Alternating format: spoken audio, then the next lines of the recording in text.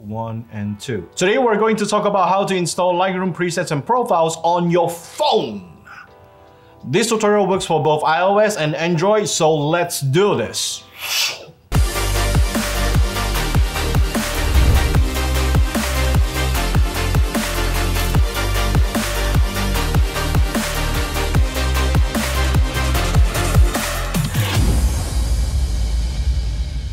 Hey guys, this is Justin and welcome to my channel where it's all about photos, videos, and camera stuff for beginners. Start learning right now by subscribing and clicking the bell button beside. Follow me on Instagram as well if you want to learn more about camera settings because I post my settings alongside my photos every single day. Adobe Lightroom Mobiles has made a huge impact on how we edit our photos on our phones. No longer we are bounded by filters or colors provided by some other app. There are a number of ways to install presets or profiles on your phones. But first, we need to determine your situation before we can discuss what step to take in order for you to install your profiles or presets. For this tutorial, I'm going to use my very own Cyberpunk presets and profiles. So you guys will have like a live preview. So if you have an active Adobe Creative Cloud subscription, then fire up Lightroom CC on your computer first. Then go to File, Import Profiles and Presets. Select the folder where you have saved your profiles and presets and then click Import. Do the same thing again for profiles if you have. So since you have an active Adobe Creative Cloud subscription, then everything is taken care of. It will be synced automatically from your Lightroom CC to your Lightroom Mobile. And to look for your presets and profiles, go to Profiles and you will see it under any kind of name that you have saved in your Lightroom CC. In my case, it's going to be Cyberpunk Lightroom Presets and Profiles. And to look for presets, just navigate to Presets panel and it's there as well. It's very well taken care of and the syncing process is really seamless. But if they are not managed well, then you can always click Manage Presets and then group them all together in a folder and then name them properly so that you don't confuse yourself. So what happens if you only use Lightroom Mobile and nothing else? So you don't have any active subscription. Well, that is taken care for you as well. Unfortunately, you can't use profiles because you don't have an active subscription and there's no way to load profiles into Adobe Lightroom Mobile yet. But you can always use presets.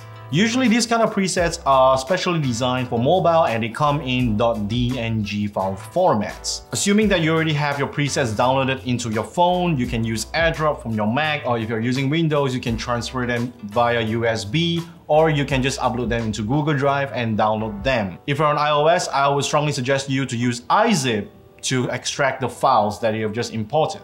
So just extract the files on your phones and then it's time to open Lightroom Mobile. Next is to create an album. So for the sake of this tutorial, we're going to name this album Cyberpunk Lightroom Presets and Profile. But you can name anything that you want as long as you can remember them. The next step is to add the .dng files that you have just extracted on your mobile phone.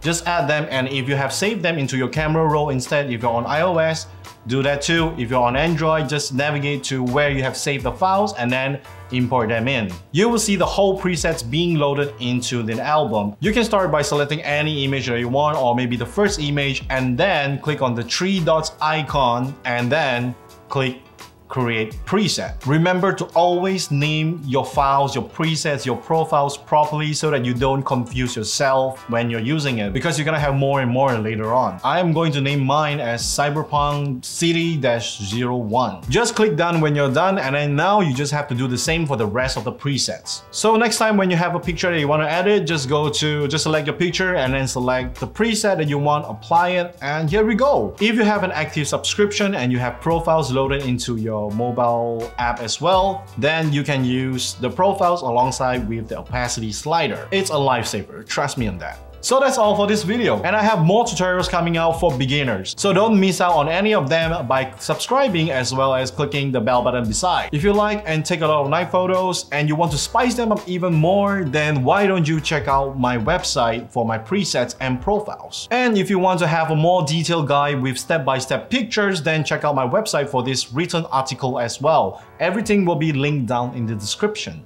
Like if you like this video, and thanks for watching. Until next time, bye-bye.